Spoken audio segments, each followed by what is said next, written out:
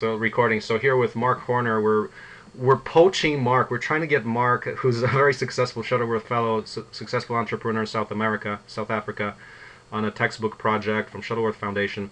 Trying to get some insight, pull Mark into advising us on the roadmap for open source ecology, open building institute. So the latest progress is that the stuff has not scaled, and the critical reason is that our stuff is difficult. We're changing the world. We're going radical on much innovation at the same time.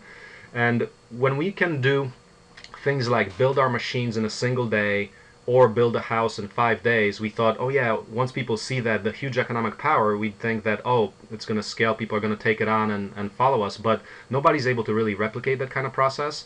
The model we're taking is we run immersion training workshops where people pay us for the experience and we sell a product out of this because we've refined our techniques to be so easy to build and so modular. We do module-based design. Like say the tractor, we can build in a single day.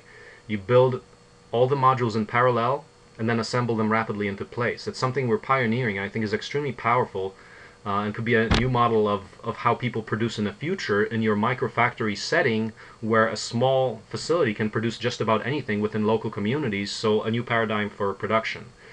Now, that's hard.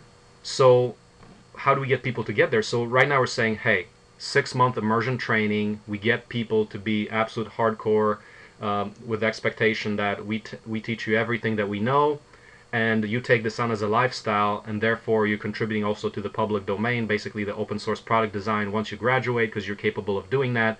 We teach you everything from how to build things, machines, house, like take the Open Building Institute immersion training. We're going to teach you how to build machines to build the houses. We're going to teach you how to build the houses, how to design the houses, etc. Like all this, the whole tool chain that's fully open source. So it's inevitable that this thing will scale. Like to me, open source is efficiency and it's inevitable. Of course, the world doesn't think that right now. There's huge gaps to that, but in my world it's just going to happen sometime and we're trying to lead the way for it. So immersion training, a model where 6 months, I was thinking perhaps just the nominal figures are $3,000 per month, so like an $18,000 program. And during it, you engage in immersion learning and the actual builds themselves. So there would be extra revenue from people building stuff. Like, for example, we build a tractor, get some revenue from that. Or actually in the program, build the greenhouse or the house. So we actually have a client who's paying for that. We charge a small service fee of, like, say, nominally we're thinking 10K, $10,000 to have get a client to build them a house in 5 days using our swarm build method, where we organize a team and have this full open source design stacked with ecological features. We execute, we get paid a little bit. We try to make that into a replicable model. But the idea is that we train people and the people run workshops at the same time as well, so there's a dual revenue, one from tuition from the students that we're actually getting students here and running workshops at the same time during that training program. So it's this model where you got the two revenue streams. And right now that's our thought, simply because this is not taking off. We really need to spend the time to train people, give them all the tools so they can pretty much design using open source tools all this stuff. So you got your house design guide, your tractor design guide. You're basically focused on empowering the average person to get involved in this high-level work, because if you have the open source engineered modules, you can take a simple package such as Sweet Home 3D. So that's what we use for Open Building Institute. You can take have you heard of Sweet Home 3D? No, I was having a look at it on the site. Yeah, it's an open source interior design software, but you can just put your we're using that to put all our building modules in there, and we can drag and drop to make complete technically correct designs using this very simple open source software. So that's what we're doing. For everything that we do, we want to generate this level of access that's unprecedented, kind of like you crack the thing for textbooks. We want to crack it for the material production economy kind of deal, you know. So that's where we are, and the question is, I guess, first of all, maybe some feedback here, but that's where we are, and struggling to see, okay, how can we make this take off, because we don't have staff really. But I thought that the student model, the university, the campus model could be a way to do that, where you're populating the world with people who can actually do that, and getting R&D through that process, so you address all these things at once. And and still remain true to this radically distributed, decentralized organization. Of course, all the curriculum is free and open source. You come into us to take our time so we can download all that to you in a rapid fashion, but of course the full access is still there for anyone who wants to go on their own. So we're totally into the concept of distributive enterprise. That's what we call it. Distributive enterprise meaning that we publish our business model as well, so you can replicate it. So if here's how we build a 3D printer in a workshop, here's all the documents, here's a whole operations manual for how you can do the same, etc.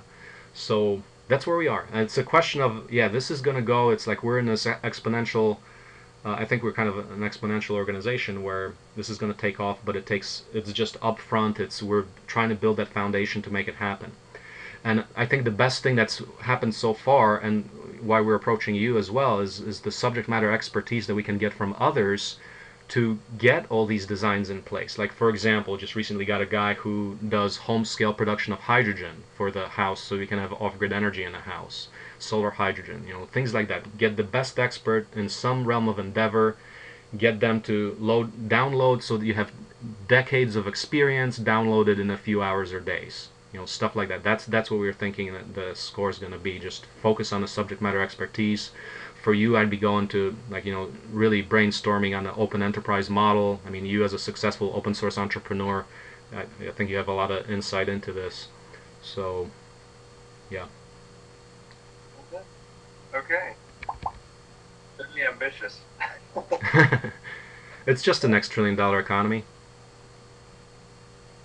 Yeah. Okay, so I think I've got maybe just a few small questions. Given your experience, do you have an ideal persona in mind for the participants in this training workshop? People that come for 6 months. Yeah, I mean, roughly, yes. I mean, it has to be a person who's absolutely dedicated or open to the open source culture. So the people with collaborative literacy, they have to be trainable. They have to work as a team.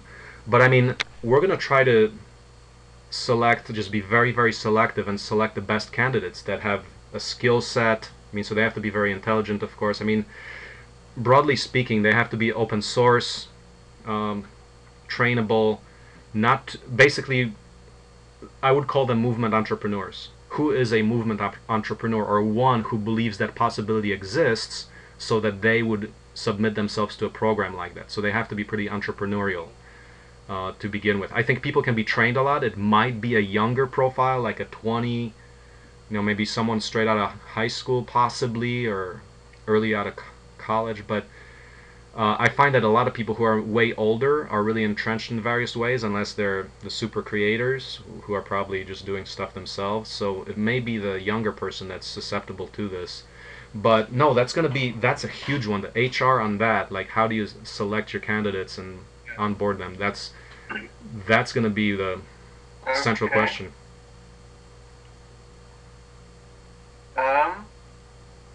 So, I mean, with textbooks, it's easy to get people to say collaborate and participate because they know who they're going to help, and it's a much simpler exercise. Yours is definitely more complicated.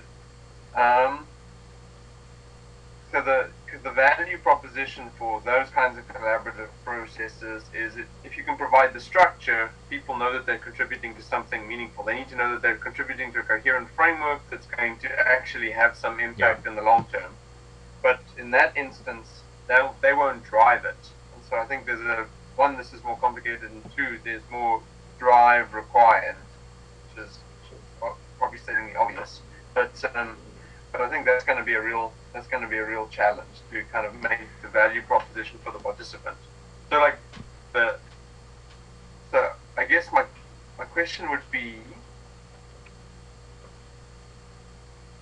do you think their primary goal, so you said they need to be movement entrepreneurs, so you think their goal, the satisfaction they're looking to get out of the entire exercise is going to be that they were part of a movement, or that they can continue to do the workshops themselves? I think it's definitely part of the movement, because we're trying to create an operating system, a coherent framework of development.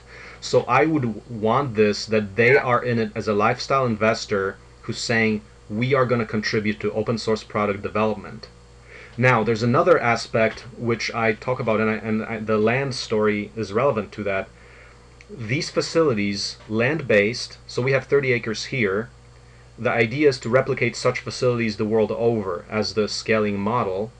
I would see myself maybe being directly involved with like a dozen to make sure we know how to replicate that, make sure it works, and then I'm hoping for the real number is actually 100,000 across the world within 17 years. So starting with a pilot of 2 to 4 people next year, double every single year. That's my cunning plan. Double every year from starting from like 2 to 4 pilot students, and eventually end up getting a land parcel, because part of the work that we're doing on the regenerative, so regenerative everything, regenerative agriculture, regenerative housing, regenerative industry, all of that, you have to have land to really understand what goes on. And we're already actually doing that right now. Right now we're getting involved in one of the world's leaders. He's doing breeding of chestnuts and hazelnuts so that they're a perennial crop that can replace corn and soybeans in a nutshell. So we're actually getting involved in that. Right now I'm actually doing two things. I'm running the Kickstarter and planting 5,000 nuts, these breeding grade hazelnuts, using our tractor and flail mower and keyline plow that's totally open source, which is radical. I'll put out a video on that. But it's very important that we think about the perennial agriculture thing, and let me just fill you in on it, why it's important, because you probably aren't aware of this. When we do crops today, it's a constant battle of here's a new pest, here's a new pesticide, here's a new pest, new pesticides. It's an endless cycle. Nature already has figured that out, and what humans can do is breed plants to the point that they come true from seed, such that the genetic adaptability continues over time, instead of doing cloning or GMOs or cloning in particular, where you just take the same one and you propagate it like a fruit tree. It's all a clone. So it's very susceptible. Like all the major crops are just clones where there's very little happening in terms of genetic adaptability. So what you want to do is breed the plant like the nut so it comes true from seed, or the apple. It comes true from seed. So one, it's much easier to propagate, and second, you have actually addressed that endless cycle of chemical warfare that we're waging on a plant world.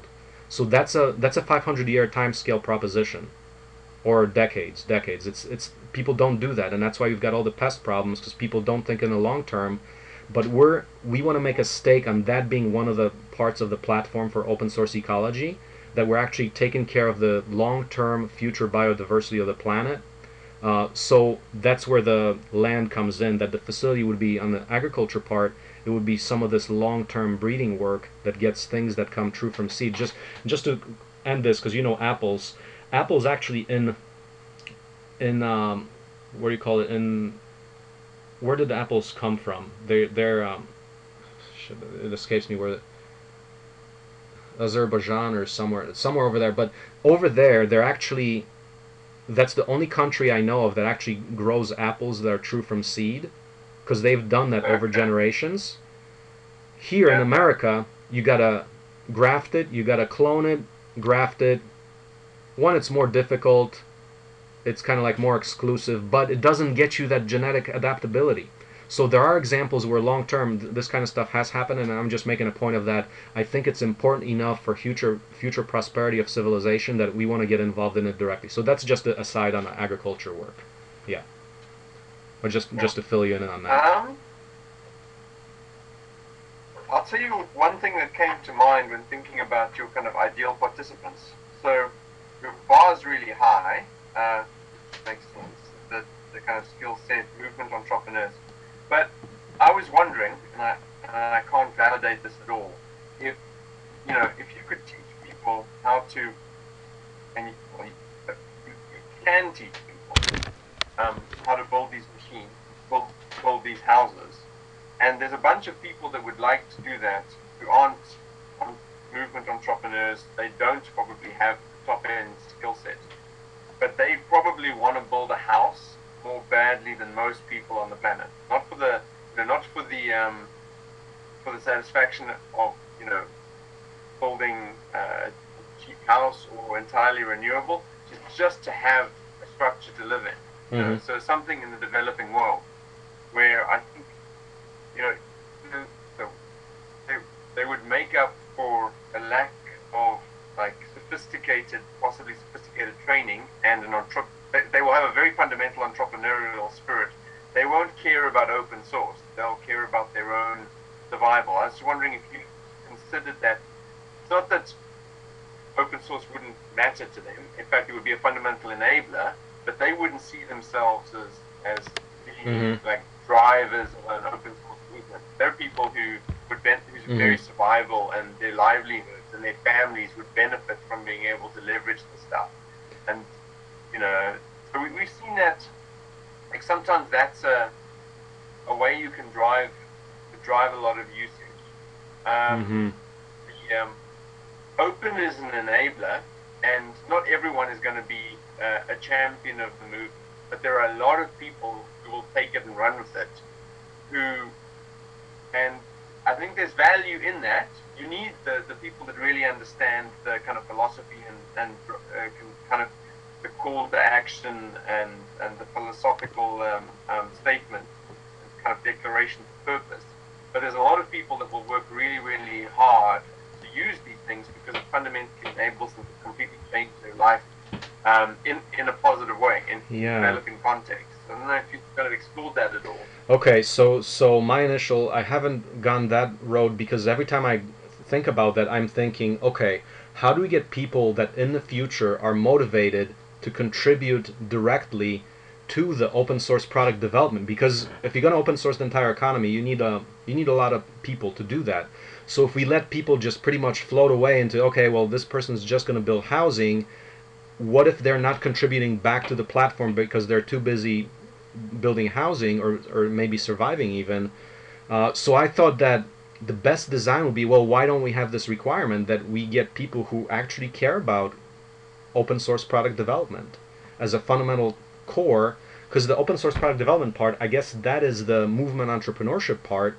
People who simply believe enough in that they're willing to collaborate in a bigger movement to make that happen. But I see your point that if you just get the usage up, then maybe like all the other stuff might just fall into place. You know, is that? So I learned it's not one or the other. You need both.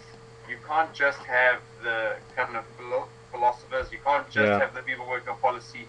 But I do think that there's real value in the transformative story, right? So a friend of mine recently built an app which helps. It's a very simple app, but he's an ophthalmologist, and so it helps them diagnose people with cataracts in rural areas. And there are very few ophthalmologists in South Africa.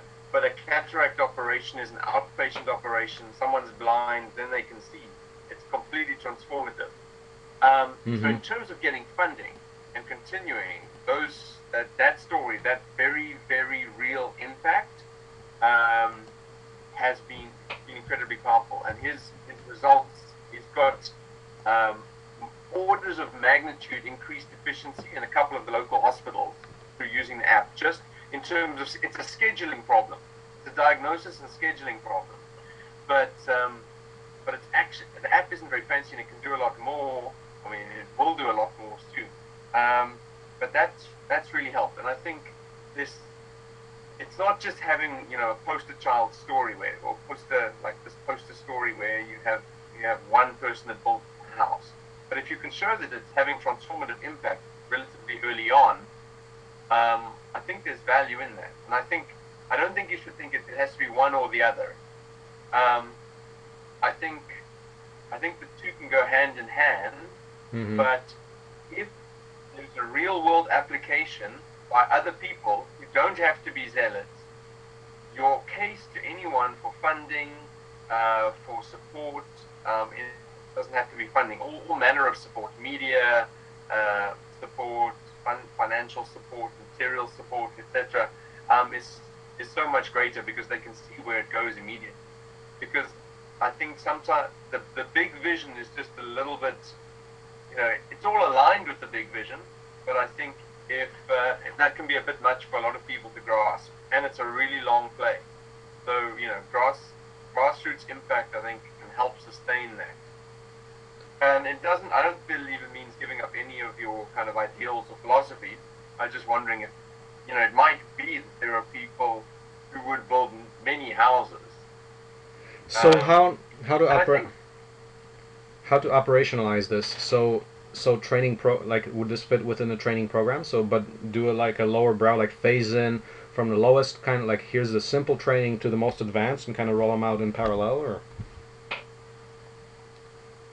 yeah, so I think let's adopt the tech sector jargon and talk. So, like, what's the minimum viable house you could build, for example? right, And what right, could you train somebody to do that, right? So, like, yeah, you build it. There's people you're just going to give the tools, but if they build, it's like Habitat for Humanity a little bit. yeah, But yours is a lot more sophisticated than that. mhm, mhm, Because there's a lot of low-cost housing going on in South Africa getting built, and I mean they're trying to. I mean, so I drive to the airport and you see it. Every house has now got solar panels and things like that. And there's a lot of people doing agriculture. You've kind of pulled all of those threads together really beautifully, and I think actually there's a lot of people that just don't even know. They never thought as far as you have about how you can put it all together. But anyway, okay, so it's a little bit of a digression, but I guess I think if the opportunity arose to actually have somebody just say, I'm going to build 100 houses using your technique, mhm. I think there's real value. Yeah. I So think the place where people would be really driven to do that would be in the developing world. in a developing world where we have no familiarity with it, you see, we're in the States, right? So Yeah, you don't. So I think, no, so I'm okay, so that's why I said it's a little bit of a digression. So let me leave it with, if, people from this context came to your immersion workshop so that they could do that, but just build lots and lots of houses, I think there might be some value in there. And I think it So might be worth connecting you with some people that might be interested in that. okay, so one side is so we run a 5 day build. For example, November 4, we're gonna run a 5 day build of the Eco Seed Home, and then we're gonna build the Yeah. aquaponic greenhouse on top of that in another 5 days. So that's the experience where we thought, okay, we just present that, and once people see that, it's gonna replicate like wild. So why hasn't it? Our solution is, well, it takes a lot of skill to do that. Therefore, we need to train people. Now, it could also be that maybe the product is not good enough yet, or it's not impressive enough. But I think the thing we have to really offer, the real value is the 5 day build process, the parallel swarming build, and that of course is met with challenges too, because now we're looking into codes, and if the schedule for inspection does not meet the 5 day schedule, then we're screwed.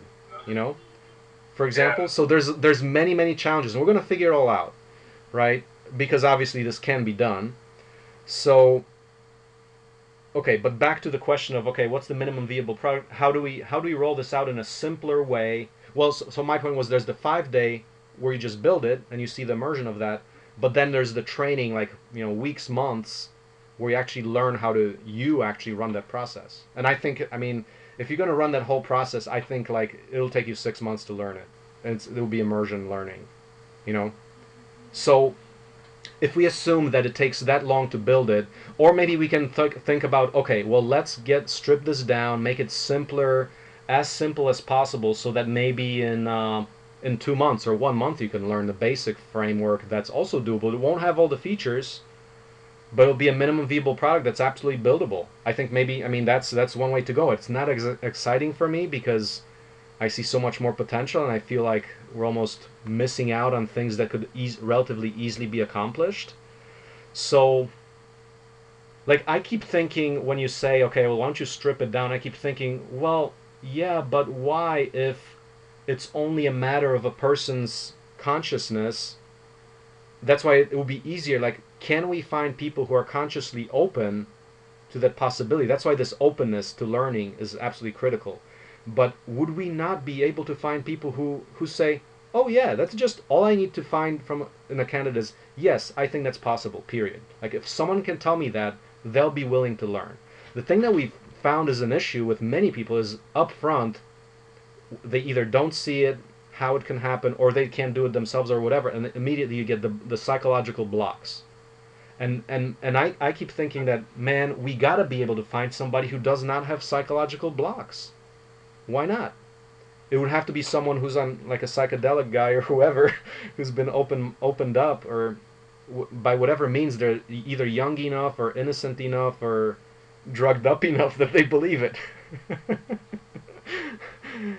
But the psychological barriers are one of the cultural psychological barriers that we're finding are significant. So what's what's the best solution here? Yeah.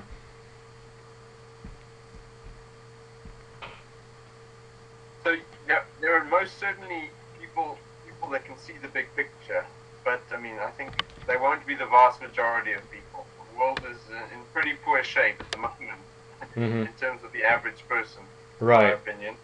Right. Uh, I do think if you're going to be successful, you're going to need something, some some some part of it that's a steady pipeline, even if it's. Yeah, the last few years I've had bootstrapping beaten into me. You know, it's going to be years before we build what we really, really want to build.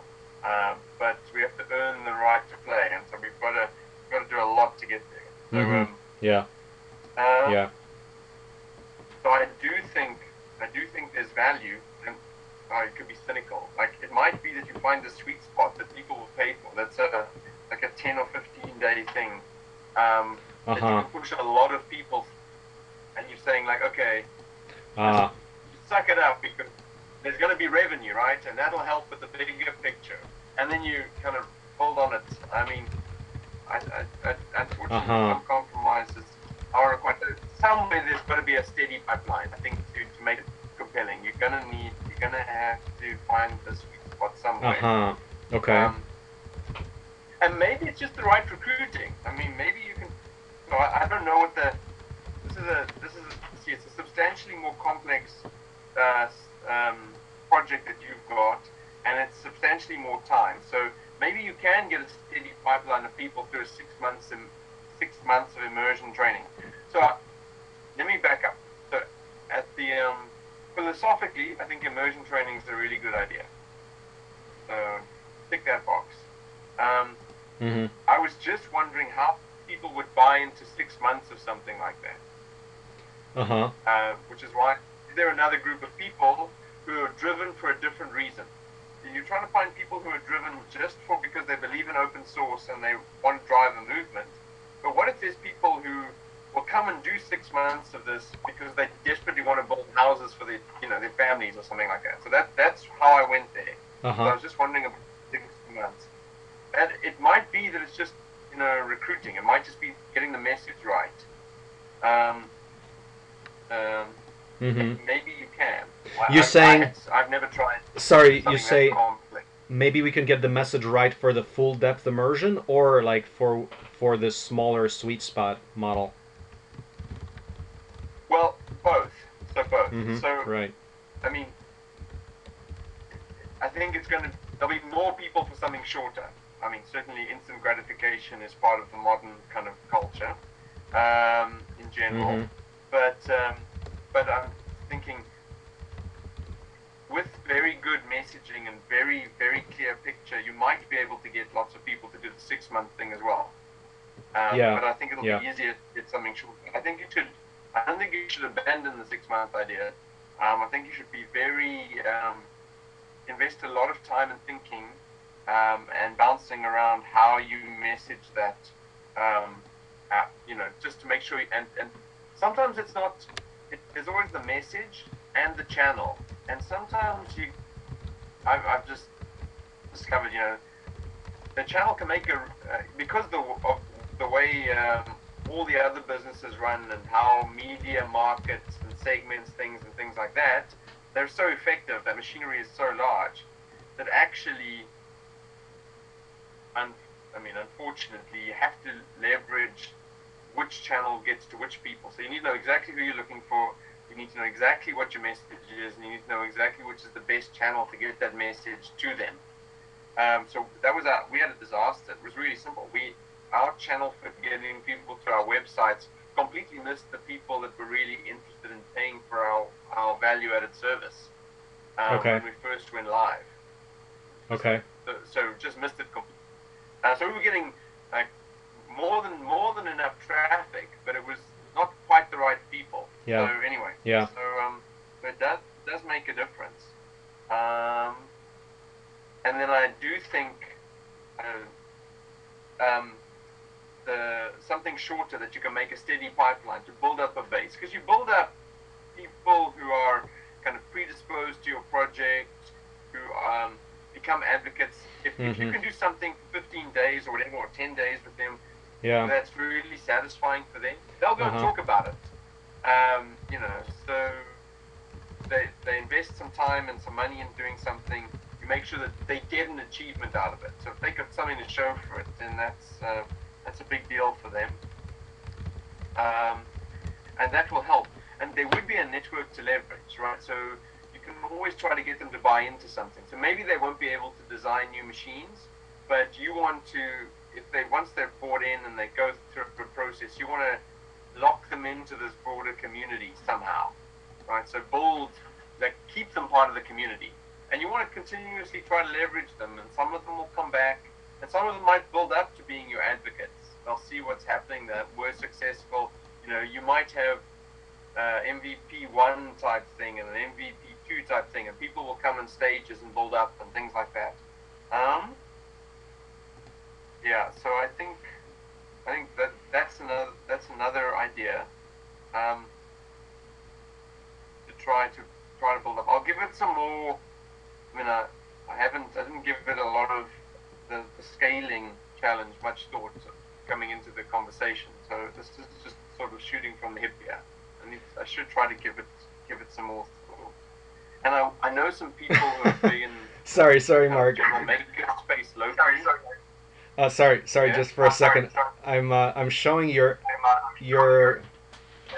entry at the Shuttleworth Foundation. Did you know that they put Global Village Construction Set under your name at the shuttleworthfoundation.org? I just noticed that. No. Maybe they foresaw your future.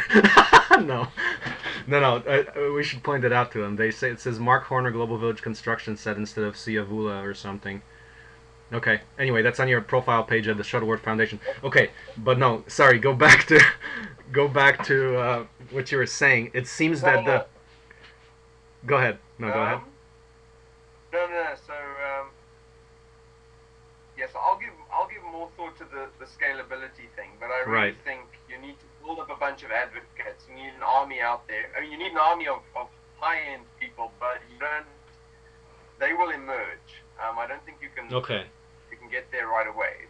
So that's time to get there. That is consistent with the modular approach. Sorry? That is consistent with the modular approach, where we phase things in small bite-sized chunks, and that's kind of the feedback I got from others as well, because if we do the big program, at best it would be made up of very small units. However, the critical part is for those small units to be economically productive. Like, we train you to do this business, this small business, this thing or that. So it has to be substantial enough, but yeah, definitely should be a microcosm. Like, for example, we start by training people how to run 3D printer workshops, for example, which are used, for example, to make also the glazing for the aquaponic greenhouse on a larger scale. If you scale up the 3D printer, etc. Like, start with piece by piece, Yeah. Okay. Have you? So I don't know what their ethos is. So it might be a challenge. But have you? And I don't actually know much about them. But like an organization like Habitat for Humanity. Right. Can you not make it more efficient? That. I have no idea. That's a great question. I think the answer would be absolutely yes. And why haven't we struck a chord yet? Closest was a habitat group somewhere on the East Coast. We were talking about using our machines, but maybe it's that we didn't have enough traction at that point, I think that's absolutely worth exploring. Work with other groups like that and see what they say regarding the feasibility of this. Because if they say, oh, well, that's great, but you can't do it in our framework because of this and that, that's feedback.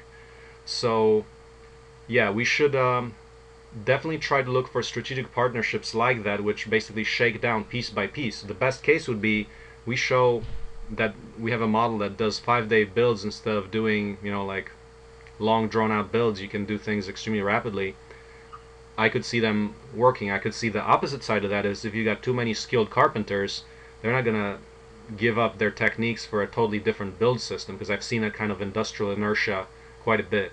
Like people would come, like I actually like it when, like whenever there's a skilled tradesman coming to our workshops, I'm kind of more careful with them so that they don't impose various other techniques that might be not relevant in the present case into the whole show. So that may be a definite block, but yeah, it's worth exploring. Mm-hmm.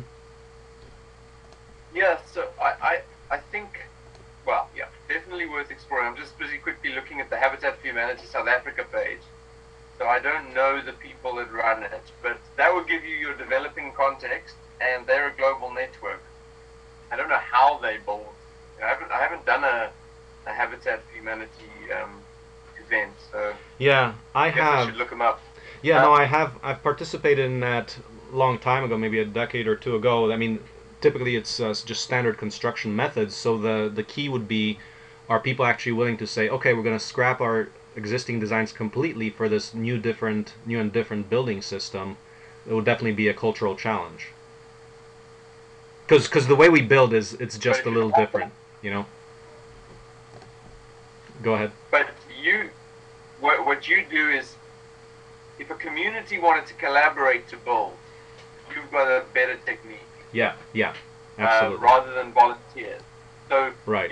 It can start with Habitat for Humanity and the local community all collaborating to build houses. But actually, if the machines are built, like, from the global construction kit, those kinds of machines can be left there. People can leverage that to continue to use it. In a context where people are desperate for houses, I think it'll carry on. Yeah, but okay. So I think that's definitely worth exploring. Yeah, it would be worth looking at. Okay, so what is the cost structure? Like, for example, are you familiar with the Habitat people in South Africa? I've just looked them up. No, I don't know, but I think I could get an introduction to some of the senior people. Yeah, so for example, yeah, because South Africa keeps coming up a lot. I mean, it's I think you guys are good on the bricks. It would be a great place to do the compressed earth block. But the question is, what is the price structure of the current work, and what advantage do we have? How does it exactly fit? And also, like the thing, like just from hearing all these horror stories about Habitat or I don't know if it's Habitat, but all these aid programs where all the money gets embezzled or like turned into making a complex for prostitutes or something, whatever. Like just horror stories. Like I'm being really careful about not jumping out too far, because I know my backyard here. I kind of know in America a little more what that's about. So that's just my concerns about that. Mm-hmm. So. Okay, but I know some people involved with Habitat for Humanity, so okay, locally. I'll find out more about their local work, how they decide what to build, etc. Right. But as you said, all the codes that you're going to have to adhere to, so there's still that work. Right. But I think what you put together is a much nicer community picture, and there's a lot of work going on to build farms and things like that, where people can grow their own food, even in the townships. So we need much more. Food security is a serious issue, right? So I think it meshes things really nicely. So yeah, and if you look at I'll need to. Take a look at our aquaponic greenhouse, because that's turning out to be pretty powerful. I mean, people are really excited about it. We've got one on this house here. We're going to build a second one this fall. Yeah. It's a very productive system, and it looks And like it's working. okay, and you've got some stats on what it can produce, right? Yeah, yeah. We haven't run it as a commercial operation, but for this year, I mean, basically you have 48 towers that have 22 growing holes. There's fish underneath, but 1,000 plants a month from an 800 square foot space. Basically, we're trying to do a model, a replicable model, where you can show $2,000 of profit per month using that. So you got primarily the vegetables, the fish not so much Yeah. because there's the production is 3 pounds per day. Money wise, that's not huge. It's much less than the greens and things. But that Okay. plus microgreens and sprouts, we're looking at developing a model specifically with those three as a real solid revenue model. So we're working on that. Yeah.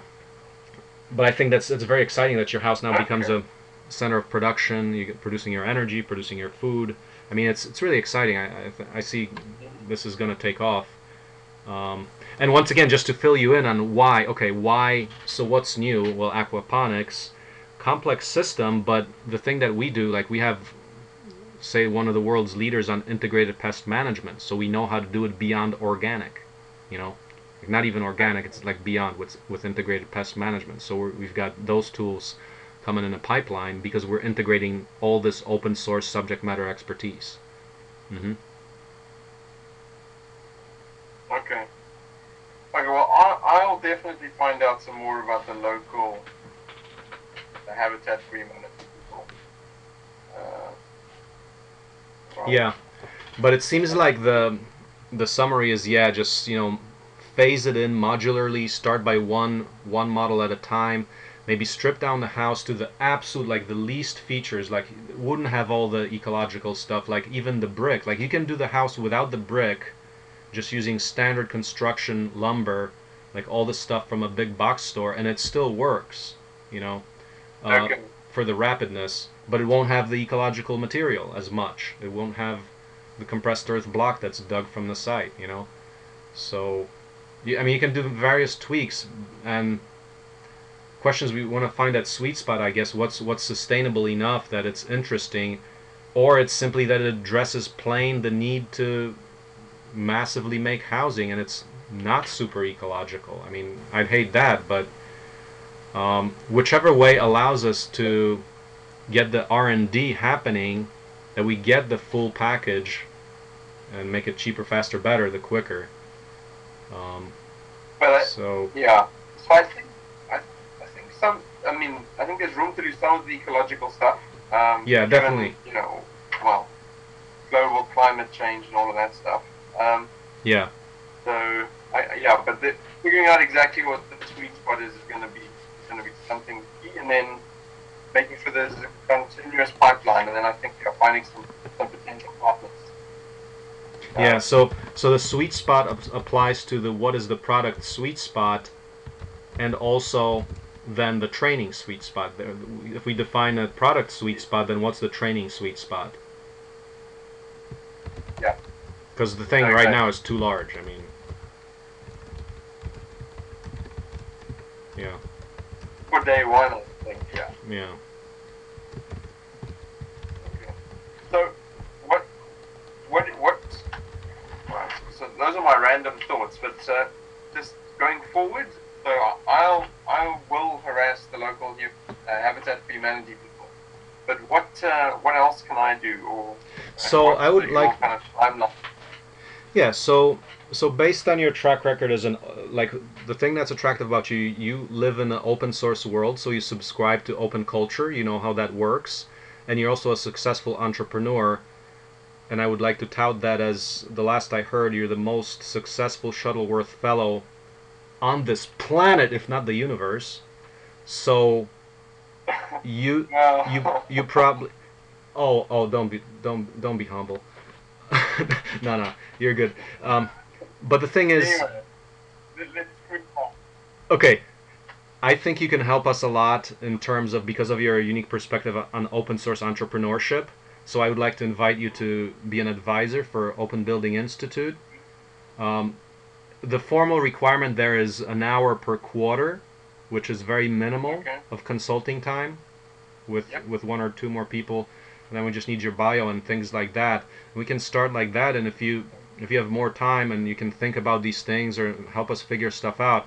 The main thing I'd like, constant vetting of the business model. Like, how do we really do this? How do we scale this open source enterprise? So if we can have this check-ins on a regular basis, at least once a quarter, on how that's going, that would Okay. help us. And then you can, of course, And is help that, us get contacts of other people who can help and things like that, since you're connected to certain things. Hmm. do you have do you have a legal entity registered? For open source ecology, yes, we're a nonprofit organization that's tax exempt. For Open Building Institute, it's currently unincorporated. It's a sole proprietorship right now. But we were thinking about, so Katerina, my wife, who's another TED fellow, Yeah. we got married and we started this stuff together. She's an open source hardware advocate, and she started the Open Building Institute based on the work of the Global Village Construction Set, using the tools. And while people don't understand a tractor, they understand a house much better. So Okay. No, I was just wondering. Okay, cool. Well, so I can send you a bio and stuff. That's not a problem. Okay. Right. No, I think that I will think about it, and then I'll just harass you over email if I have any other thoughts. Okay. yeah, yeah. And I think what we want to do is, at this point, like, what I'll do is I'll start a document, because the scaling question is huge. In fact, we're working with, I got a coach from TED, um, Cameron Harold, Okay. who is, do you know Cameron Harold? Uh, He is like the guru of scaling. He's a business coach, advisor, and he started 1-800-GOT-JUNK, so he's built huge companies that doubled like every year. So okay. he's the tops in the field, but I want to start a document where we start just shaking down, okay, this is our current idea of what we can do here, and just shaking down assumptions. Like, basically we got to test out these concepts. Like, first of all, like, does that model which we use to build things rapidly, can that scale to more people, or is it because we're so small at this point that we still have clients? Like, can we replicate massively this swarm building technique? I think we can. We have to test that, but that may be maybe we won't succeed at that. Anything is possible. I think there's good evidence that it can succeed. I think the better questions are to ask, how does it succeed? Under what conditions, etc. But if we can start a document, I'll just kind of do like a running log. Okay, here's our model, like, that we just start refining over time and getting input from some of the best minds as far as how can this go forward. Yeah, and I can share that with you, and we can start testing assumptions. Yeah. That sounds good. Yeah. Okay. Cool. Okay. All right. So I think that does it. I think that does it for now. I think we'll keep in touch. We'll get you on our board of advisors. Great to have you. And if you run into any other people, like, if keep your eyes out for people, people who in the space or in the open source scaling world. How do we do this better? Yeah. And Cool. is there anything we can do to help you in terms of what we're doing, or? Because one thing we did talk about, I remember in our conversation at MIT there, we talked briefly about the hacker spaces. Did you do any further work on that regarding when you got your textbooks? You also were talking about some community centers where it would be like hacker spaces. Yeah. So that's no, we haven't had resources to pursue that at all, unfortunately.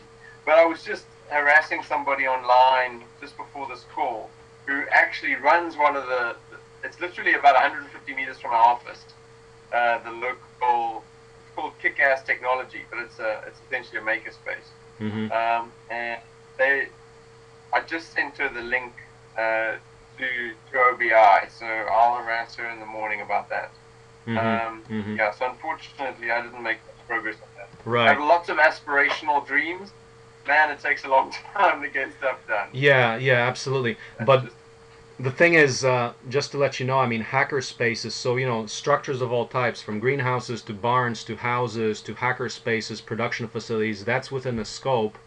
down the road we want to build these turnkey, fully open source equipped hacker spaces, which, by the way, the Fab Lab movement has not produced. I mean, they're all using proprietary machines primarily. So, I mean, that to me is kind of like a missed opportunity because of the price point for entry. But yeah, so that's something definitely we can talk about in the future about that as well. Yeah. I'm needing to have. I haven't actually met her before, but we're connected online. We've exchanged a bunch of emails, but she literally works around the corner, so I need to have lunch with her and have a chat. And this is Cape Town? You're in Cape Town? Yeah. Yep. So, and the local government's quite involved in habitat for humanity here as well. And I know the person that runs the local government through education, but once you got the intro, it's all good. So we met a few times. I can ask her about it as well. Yeah. Because government money can be useful. They do have a lot of it. It just needs to be channeled appropriately. They're renowned for not channeling it appropriately, but every now and then it does work. Yeah. So, yeah. Yeah. Okay. Now, so we'll follow up with email then. Yeah. Okay, Mark. Well, thanks so much for your time. Yeah? Thank you. Yep. No stress. Cheers, man. Okay, cheers. Take care.